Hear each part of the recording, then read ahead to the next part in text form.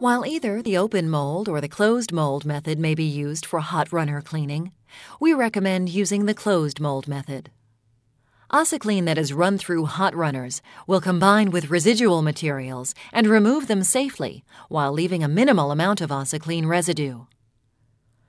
Proper flushing with the next resin to be processed will ensure complete ASACLEAN removal. For this demonstration, we'll illustrate hot runner cleaning using the closed mold method. When preparing to use ASACLEAN for hot runner cleaning, the entire hot runner system temperature must be within the temperature usage range of the ASACLEAN grade to be used. Refer to your manual for this information. After the screw and barrel have been cleaned thoroughly using ASACLEAN, seat the nozzle into the mold. Add enough ASACLEAN into the hopper to fill the barrel approximately half full.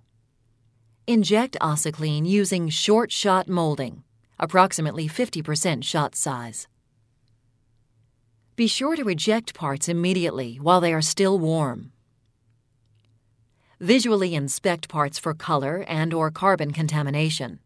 If necessary, repeat this procedure until the parts are clean. Once cleaning is complete, adjust the temperatures of the barrel and hot runners to the processing conditions for the next resin. Now flush the system with the next resin, molding parts until ASACLEAN can no longer be seen in the next resin. Now continue normal production.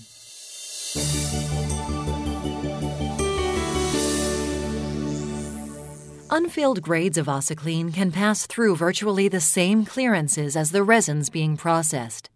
For exact gate clearances, contact your ASACLEAN technical sales representative. Glass-filled grades of ASACLEAN are not usually recommended for hot runner cleaning. When using ASACLEAN with external heating systems, raise the manifold temperature about 68 to 86 degrees Fahrenheit, 20 to 30 degrees centigrade, if the resin permits.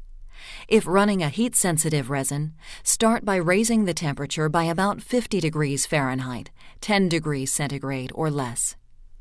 Do not raise temperatures if further or excess degradation will occur. When using internal heating systems, consult your ASACLEAN technical sales representative. If available, apply mold release agent to the mold surface to assist in ASACLEAN part removal. Keep in mind that it is easier to remove parts from the mold while they are still warm. It is very important that hot runner mold cleaning be conducted without interruption.